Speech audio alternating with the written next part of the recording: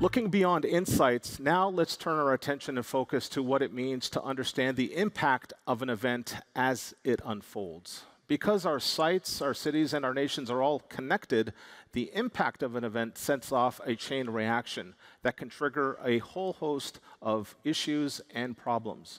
This is certainly the case when you look at something like a flood, and the impact a flood could have on lives, health, property, infrastructure, food, and ultimately safety.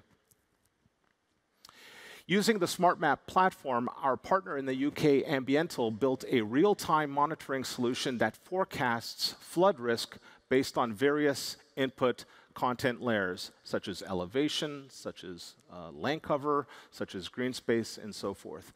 This solution fuses all that multi-source content with advanced algorithms to identify areas of highest flood risk and impact. So the blue areas you see here on the map are forecasted areas affected by the flooding. And the lighter the color, the higher the risk.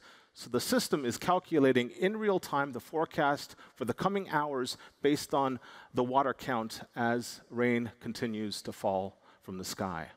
And that's a real-time monitoring solution delivered to us through this 5D dashboard, once again built using the SmartMap platform. Not only can we see an overview of the whole area, but we could also examine some of the places at risk in detail. And we could get a clear indication of some of the infrastructure and property that will be affected by the flood. The operator can filter infrastructure by the risk severity and can also learn more about the places at risk. And if necessary, Street View, as you just saw, can be launched to add and provide additional insight. The application allows for constant monitoring of flood forecast to understand the risk.